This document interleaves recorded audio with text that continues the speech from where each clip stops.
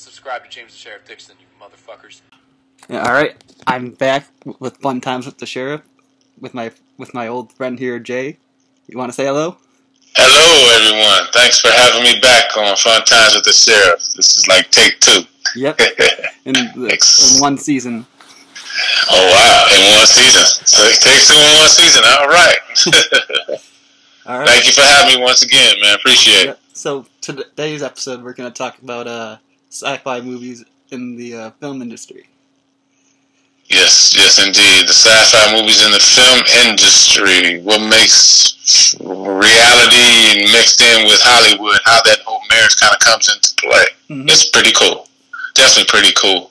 I think that nowadays, especially, people are clamoring for, and and movie makers are doing more stuff that is like based upon reality of scientific facts. Yeah. Yeah, that's always a good thing. It's always a good thing. So it's I tease some people all the time, like, you know, it's like nerds have their day in the sun, but you know, I think everyone has a little bit of nerd in them anyway. So I agree with that too. Yeah, everybody has their something. Exactly. So that's what you get with these sci-fi movies, which is pretty awesome, I think, because I mean, everyone has their own nerd tendencies, in my opinion. Mm-hmm. We should talk about Star Wars first, since we were just talking about that, and I think that was one of the things that kick-started the whole trend. Yeah. I mean, there were others, you know, but that definitely kicked the door open. So that was like 77, I think, the first Star Wars. So right before, I think Space Odyssey. Yep. Space Odyssey, things like that. But what made Star Wars so cool was a couple of things. I mean, you had the robots, and like George Lucas was, I've heard him say, and I've read that he's a big fan of dogfights, like with airplanes, like you know, planes shooting at each other and stuff like that. But also, a lot of people don't know what made it so in your face is the marketing, because at that time, Lucas wanted the marketing rights to all of his creatures and creations and stuff like that. So that's how you got the glasses at Burger King, the Star Wars lunchbox and all that. And the toys, the figures are a big thing. I know that. Exactly. So he knew what was going on. He knew there was a market for toys. It was very ingenious of him. And that kind of made it so where it was relevant, because kids wanted the Millennium Falcon, the Darth Vader. I mean, I had a few toys, and I still have some of mine. Yeah, I'm pretty sure there's some in my dad's attic somewhere. But yeah, sure. But yeah, that's what really kind of the marketing aspect, because at that time, like I said, he was the only one that said he wanted the rights. I mean, previously, I think production companies would have the rights to those movies, and they, 50-50 cut, yeah. Yeah. But he was like, no, I want all that marketing. So that really, aside from, you didn't have to know, what the movie was about to know what, who Luke Skywalker was, C-3PO, or Chewbacca. Exactly, Darth Vader. I mean, you knew just because of marketing. You didn't have to see the movie, which is pretty cool. Mm-hmm. So, but yeah, and then I guess it was also cool for me from a professional standpoint to work with Mark Hamill on a movie called Virtually Heroes several years later. So he's the nicest guy in the world, very nice, very down to earth. So definitely a good time. Definitely a good time. So with the multiple sequel thing, this led me to see the last 3 of them in theaters. With the same with watching it with my mom, who saw all of them in the theaters. The Star Wars. Yeah. Okay. So now, let me ask you if you've seen the Lucas, his versions, and you've seen the J.J. Abrams. I've seen both. Yeah. So what's your take? Are you like one or the other? I'm like a all fan of I like everything, like the TV shows. I'm like not divided like a lot of people are. Okay. I can dig it. So yeah. I mean, on top of that, you've had the video games over the years, and you will have the video games for eternity. I know one of my favorite video games was the Force Unleashed. Yeah. The video games have always been pretty cool to play, even when they had them for like Atari. I think they had them for Atari, I believe. But yeah. So, but yeah, just that whole marketing thing that really blew the lid off the handle for other kind of sci-fi movies to come on, Like, do their things. yeah, like the Aliens and the Predator. Want to jump into Like, that? yeah, exactly, like Aliens and Predator. Especially Alien, because it was still around the same time. We're still talking in the 70s. Mm-hmm. I think for Alien, what was so unique about that is you had a female lead character, which was kind of unheard of. Not, it was rare. It was rare, but for a movie to be a franchise, and and I'm all for equal opportunity filmmaking, things like that. But yes, to have Sigourney Weaver play the lead character, and it to get the reception that it did and does to this day is great. Mm-hmm. But and that too. I mean, if you got a taste, you got the appetizer with Star Wars, and here comes the main course a few years later with Aliens. So yeah, it's pretty awesome. It's pretty awesome. And then of course they had like the spin-off like scenes from Alien with like a Spaceballs where the alien pops through the guy's stomach in the restaurant and stuff like that. I want to talk about that scene because I know like they said the scene where the alien comes out of the guy's chest, like nobody like on the set but like the director and like one other guy like apparently knew about it. Mm-hmm. So like everyone's like reactions in that was like for real, like they were scared of it when it happened. Oh yeah, and I'm sure the director kept it by design and let a few people know what was going on so they could pull it off. I mean, it gets a more authentic reaction than if everyone knows what's going on. Which is more hard to do like nowadays. Mm-hmm. Yeah, I mean, there's still kind of some keep some secrets, but yeah, it's not as it once was. But yeah, for had that thing bust through that guy's stomach. And then just some of the fact that I think with Alien as well, it was you didn't have to know that it was sci-fi / horror without seeing the alien. Like just being heard and not seen was scary enough, or intrigued you enough. Just like the Jaws thing. Exactly. And then seeing it every now and then. And then as they made other sequels, they made the alien more kind of prevalent, where you could get a clear glimpse of it.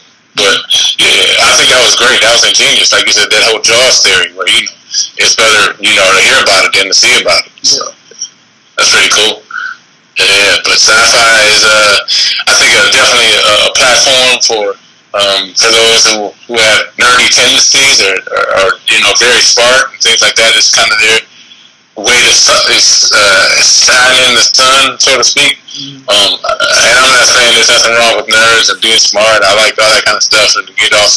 I love reading it just as well as the next guy. Like you were saying, everybody has like their own kind of thing they have. Yeah, exactly. They have their own little thing that they like, and it may not be what the majority of folks like. So sci-fi is one of those avenues where people can kind of stand up, and other people that wouldn't normally take notice do take notice. Say, oh wow, that is pretty nice. That is pretty cool. So it's a great medium. Not only that for that, but also just the real world implications, like a lot of things that are going on in society today. A lot of that stuff is getting a buzz, and what's cool about it is anyone can make a movie about it. It doesn't have to be a studio. It doesn't have to be a big name production company. Just be a guy that's curious about, I don't know, sand creatures or whatever. Whatever the subject they're interested in, and you can really spark a whole buzz or find those who are interested, and they will check it out as well. You normally think there wouldn't be an audience for sand creatures, for example, or creatures from that live underneath the earth or in the ocean rather. So yeah, but there is. So then they're just go ahead. I'm sorry. I was gonna say, do you want to talk a little bit about one of your favorite movies, and also mine? Oh yeah, so I'll probably say one of my favorite sci-fis of all time is Terminator 2. Just because of the fact that even though it had the cool graphics at the time with the whole liquidation and the guy, the T-1000 morphing through the handlebars in the jail and all those kind of things that we see, but the story was still good. So. And mine was Revenge of the Sith. And that's because it was originally supposed to be the last of the Star Wars movies, but then Disney bought it, and we got the 9, 7, 8, and 9.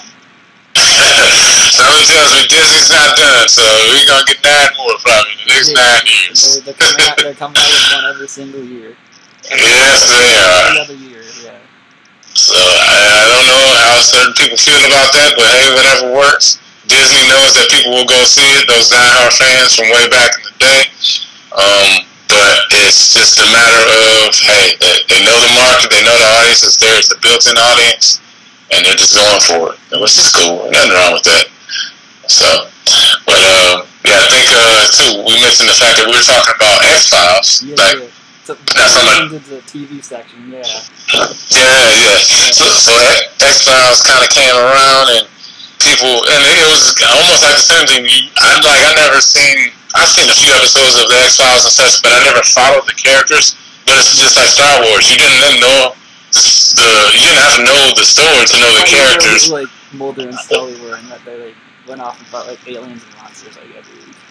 Right. Or if you heard that eerie theme music, you know that was X-Files, even though you might not have ever seen it. So. But yeah, it's just kind of the TV thing, and then I think it's kind of funny. There was a movie, and then there was a TV show, Alien Nation, about the guys who were aliens, but they were also, police officers and law enforcement. I know what you're talking about. Yep. And they used to get drunk off of not like wine, but they got drunk off of spoiled milk, which is just like their thing. So.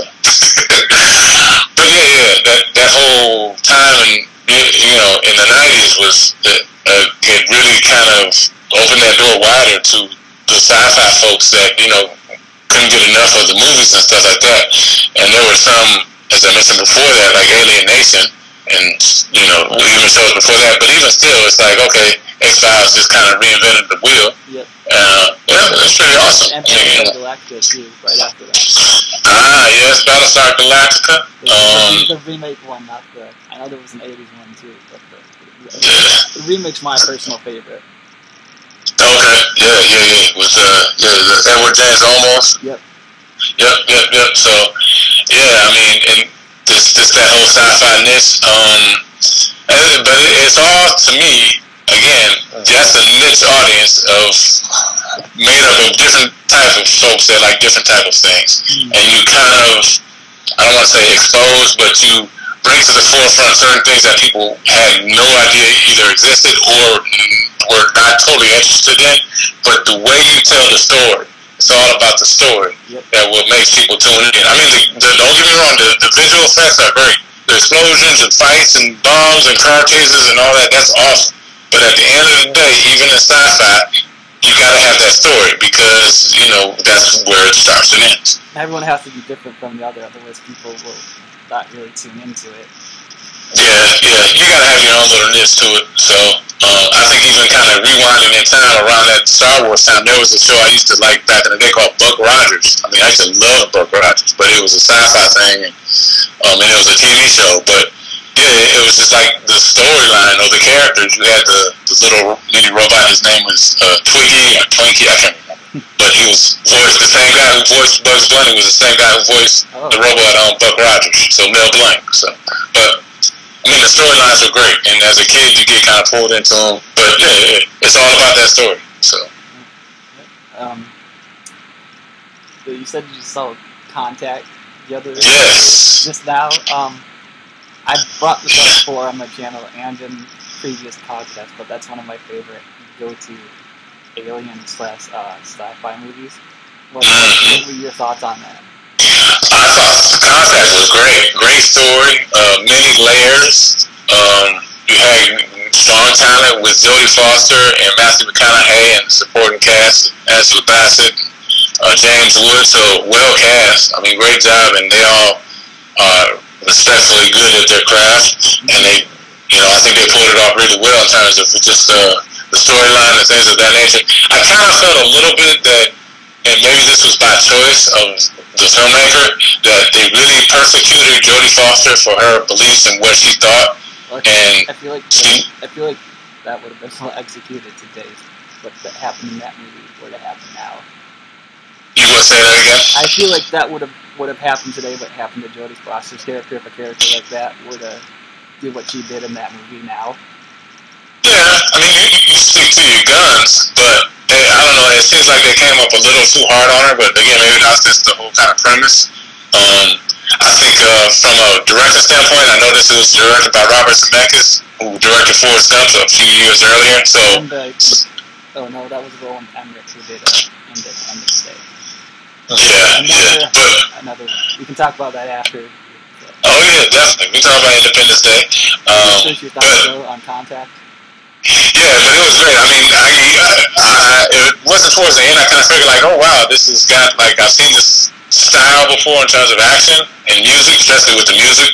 And then it turns out it was, like I said, it was Robert Zemeckis, the same guy who did Forrest Gump. And at that time, Forrest Gump had a lot of wide panning shots, things of that nature. And the camera work was key to telling the story. And the music also, as in Forrest Gump, as it was in Contact, was very dramatic, or the music was almost a character within itself, which was awesome. I thought it was pretty cool. So, but I think a good job. I mean, a good movie. I'm glad you pointed it out to me. That's why you're the sheriff, my friend. One of my favorites, and I brought it up in early episodes of the podcast, and it's just one of the things I like to go back to every so often. Oh yeah. It had a lot of stories to it, but it was a longer movie, but it was worth it because every kind of layer had a space for it in the time frame or the timeline of the movie. It's long, but it's not like slow. Correct.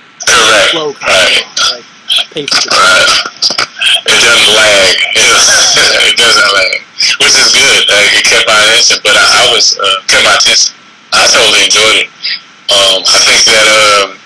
I lost my train of thought. But I like also too. I think the fact that they had a great amount of minorities in that movie as well. Like Angela Bassett was, in one of Bill Clinton's executive assistants or whatever her role was, chief of staff or something.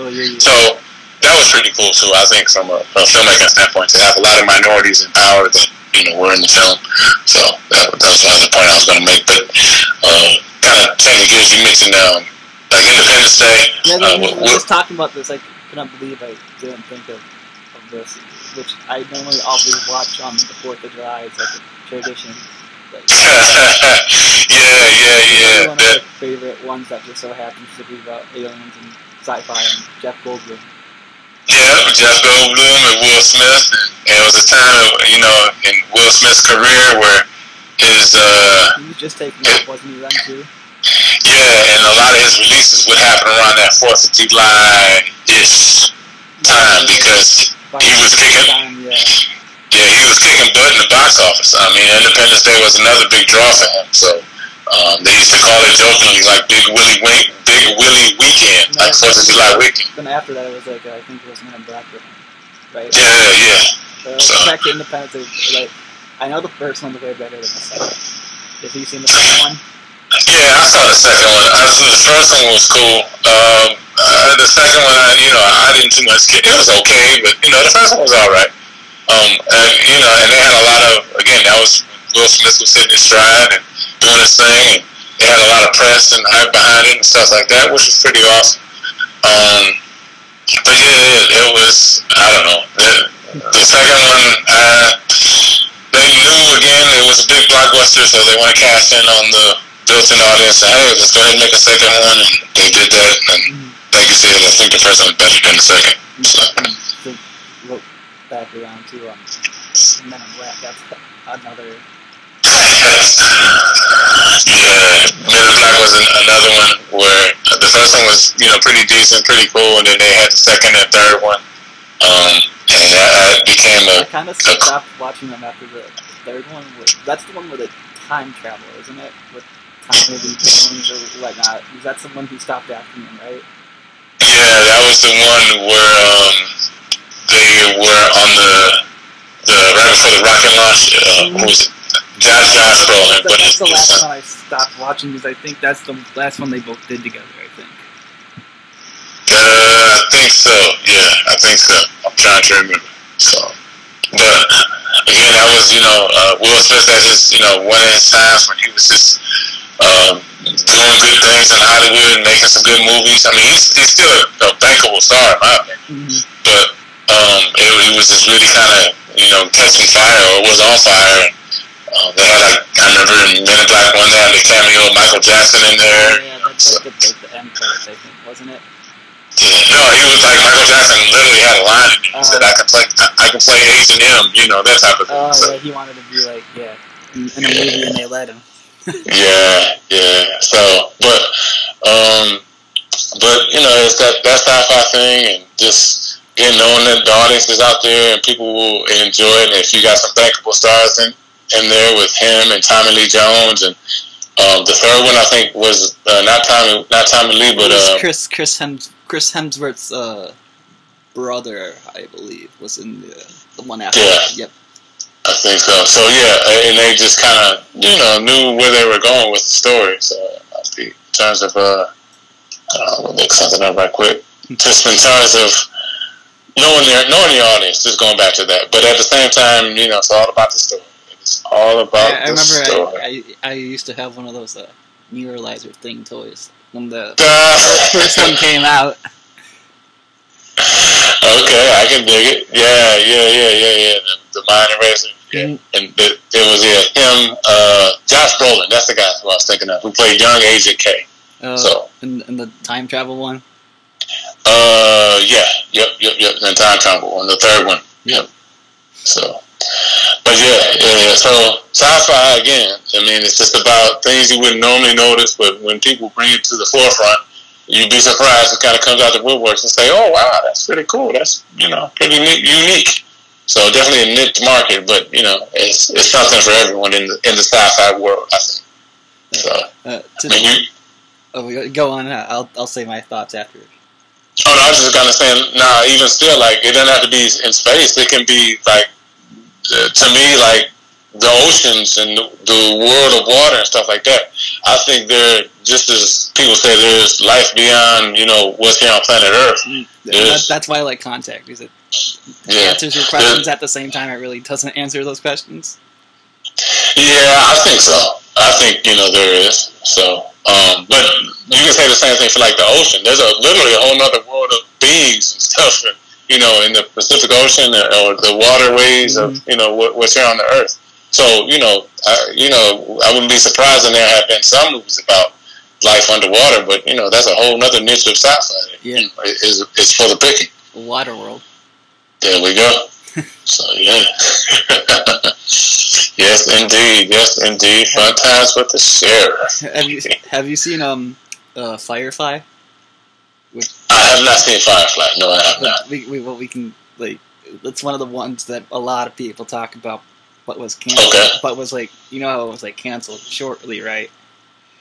Okay, I did not know that. That's I just bring that up to loop it back to TV standard of it, because that's one of the shows that a bunch of people talk about. These forget the guy who's in it, who's the main actor, but he's one of the more famous people because of that 6 to 9 episode season that was canceled. Joss Whedon directed the show, who went on to do the Avengers. Hang on a second.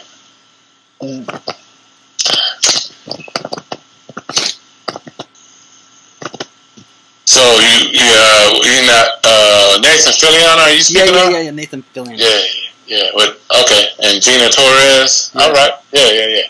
Okay, so no, I've never seen it.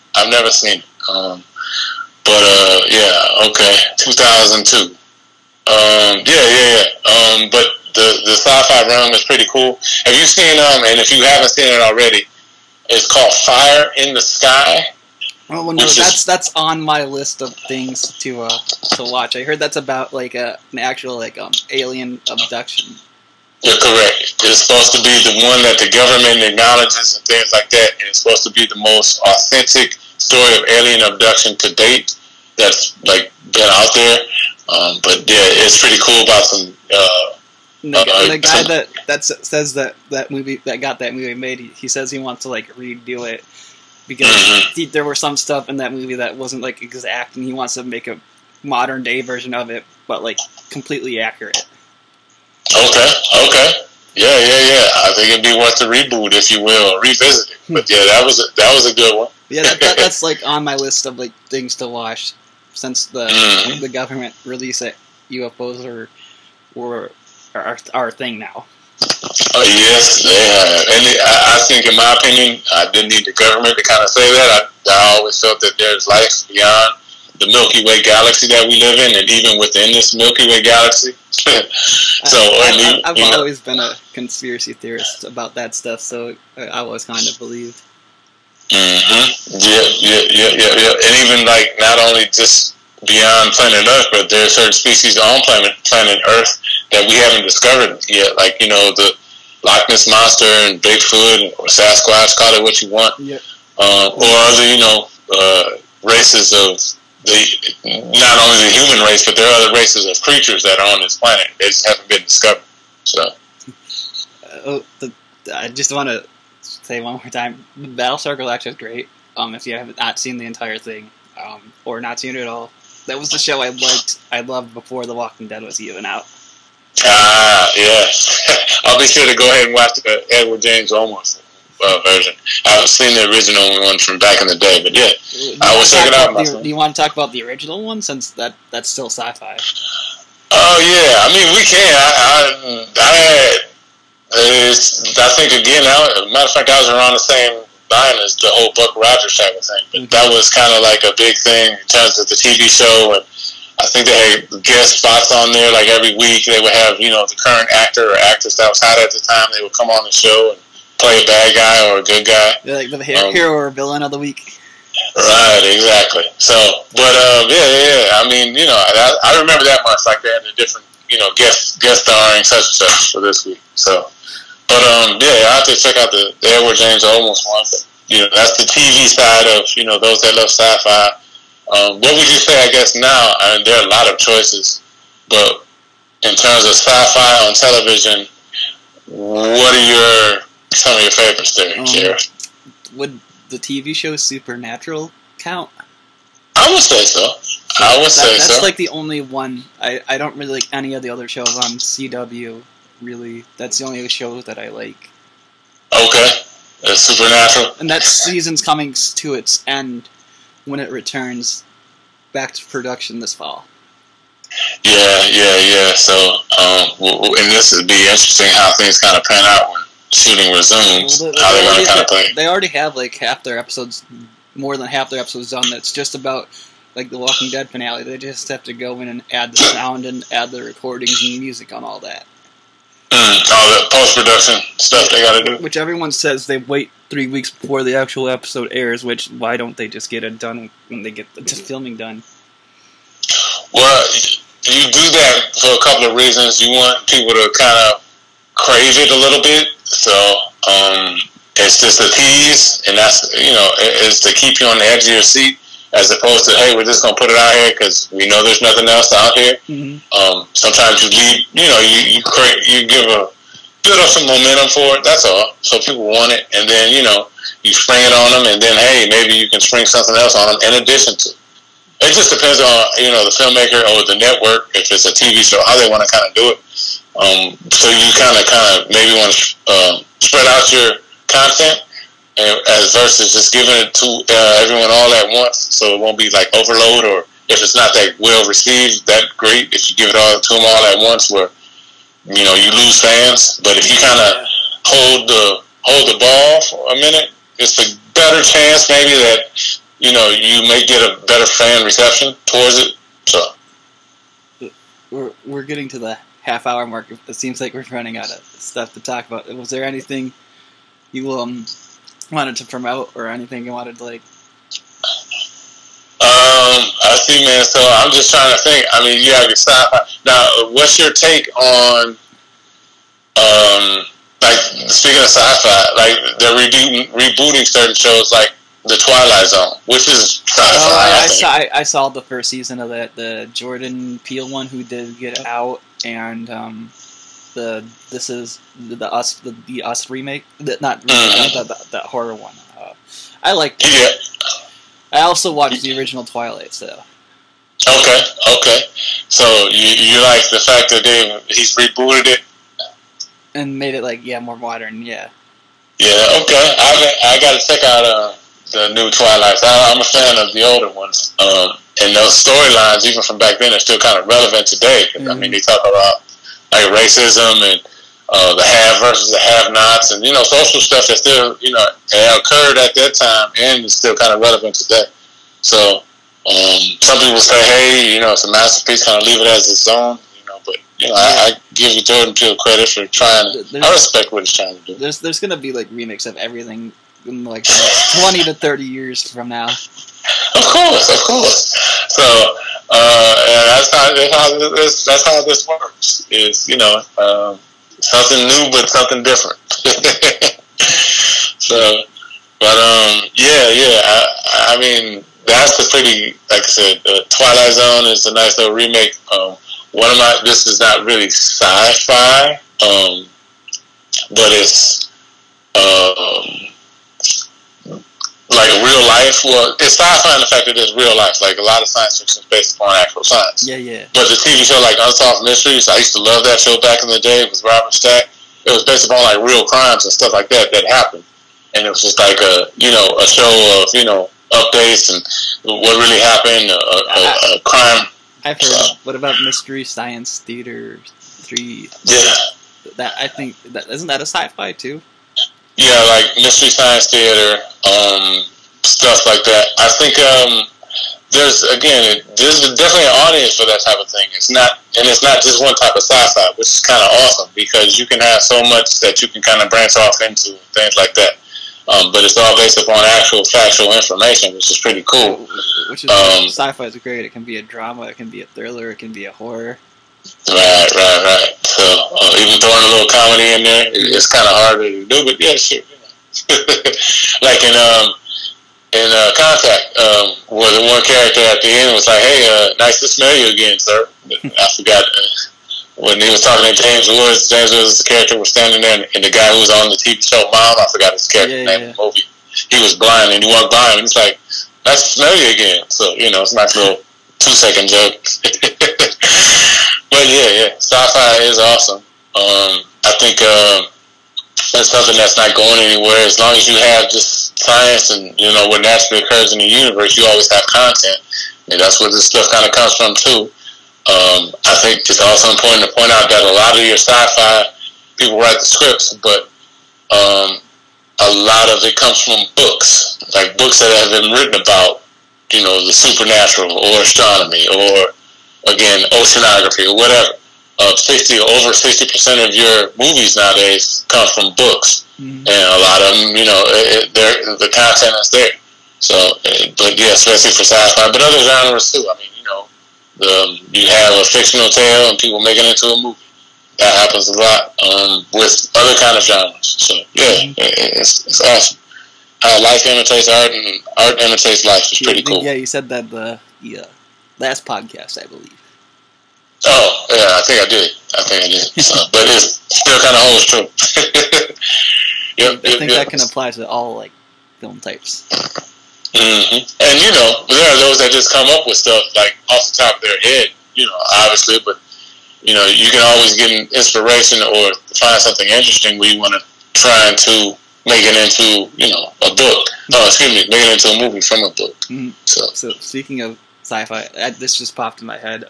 For the Walking Dead, Robert Kirkman just said that the zombies were made by aliens.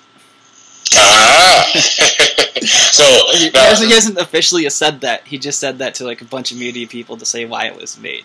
They haven't officially said it on the show or like the comics. I'm just saying these are what we're talking about. Yeah. The zombies are made by aliens, or they're basically aliens, and they're some kind of sub category of aliens. But yeah, it's funny. That's hilarious. But The Walking Dead, and I never learned so much about it until I came in contact with the sheriff. All the intricacies. I don't think anybody's learned so much about it until they come in contact with me. So you have to some way somehow establish or continue to establish your credits on social media with your Walking Dead knowledge. And congratulations on reaching your milestone of subscriptions there, sir, on YouTube. Thank you. It just happened this following week, this last following week. Yeah, that's awesome. That's awesome. So you just build upon that knowledge and that fan base. Because, I mean, you're growing one literally as we speak, which is totally awesome, man. That's totally great. So that's how things work nowadays with social media. You can, get your own audience, get your own following, and, make the most of it. So, but what was I going to say? Yeah, I've never learned so much about just the intricacies of the show, and I never knew someone to know of such intricacies of a show until I met the sheriff. You can do so much with zombies. Yeah. But just the obsession, the love, the passion, as if The Walking Dead was your own child and you giving birth to it. You have its own birth certificate or something. That's how you take to it, which is pretty cool. Move over Robert Kirk from the show's mine. Yeah, you need to come on as a creative consultant of some sort, sir. You need to find out who his agents, who his people are, and literally, throw your line in the water in terms of, you're a fan of the show. And, there's a way you can do that. You can maybe write a spec script of an episode or something, and then you submit it through the proper channels, and maybe he'll bite you. You never know. Mm-hmm. That's part of filmmaking, man. That's part of filmmaking, just putting yourself out there, trying different things. You never know. There's no one way of success to get put on. Wait for someone to put you on. You put yourself onto the business. Exactly. You wait for someone else, and that's never going to happen. That is correct. That is correct. But yeah, that's something you can mention. The fact that your YouTube channel is growing, and I'm sure if they were to, come across your information, if you did go through the proper channels and contact them, they would check out your social media footprint and see what you got going on. Mm-hmm. So, see how credible you are. That's like the new way of building credibility is your social media footprint. So good, bad, or indifferent. Which is pretty cool, I think. So it's a very inexpensive route to go. Definitely. Yeah. So I'm trying to think, man. We talked sci-fi. We talked pretty much everything on the list. We're about to reach the 40-minute mark. Yeah, so it doesn't have to be exactly an hour, like I said. Oh, okay. Well, whatever you want to talk about, man. I'm just trying to think whatever else is relevant. Now, I think another thing too that's very interesting, and this is proof positive that again there's a niche of sci-fi for everyone. Mm-hmm. Now you have like the Sci-Fi Channel, you have the Comment Channel, you have channels devoted towards sci-fi or comedy, which are really kind of taking off, and people can kind of pick and choose what they want to watch and things like that. But that whole buzz still kind of permeates, especially with social media, because those kind of niches can be easily identified because people tweet, Facebook, Instagram about them and stuff like that. So, and meme about them. Can't forget about the memes. Yep. So, but that's pretty awesome how things work out. The technology that we have. Yes, indeed. So there was something else I wanted to mention in regards to sci-fi.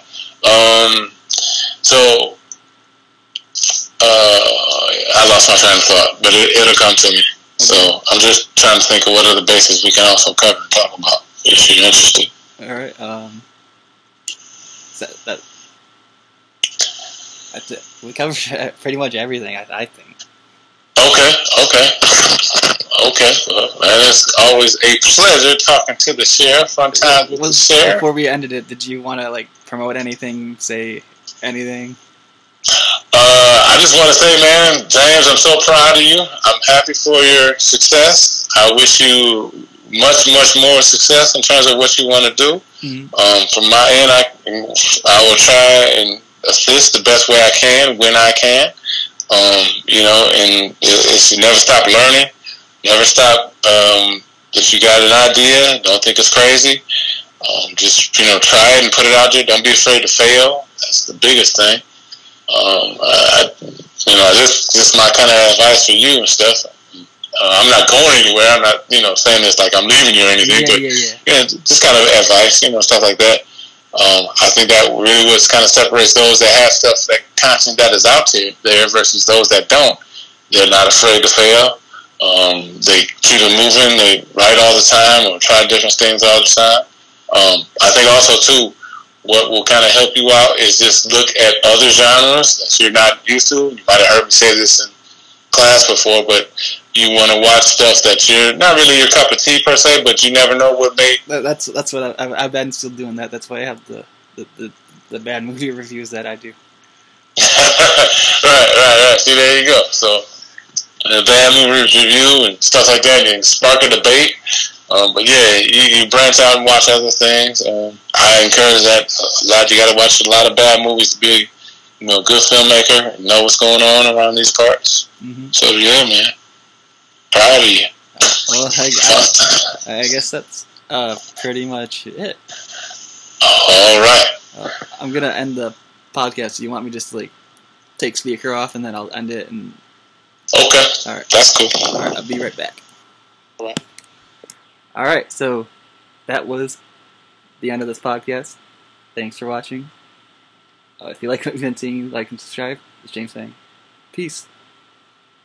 Right. I just want to shout out an amazing channel, James the Sheriff Dixon. Oh, he's such a great guy, and he is super cool for coming to the show. I'm glad I got to meet him in person, and you should subscribe.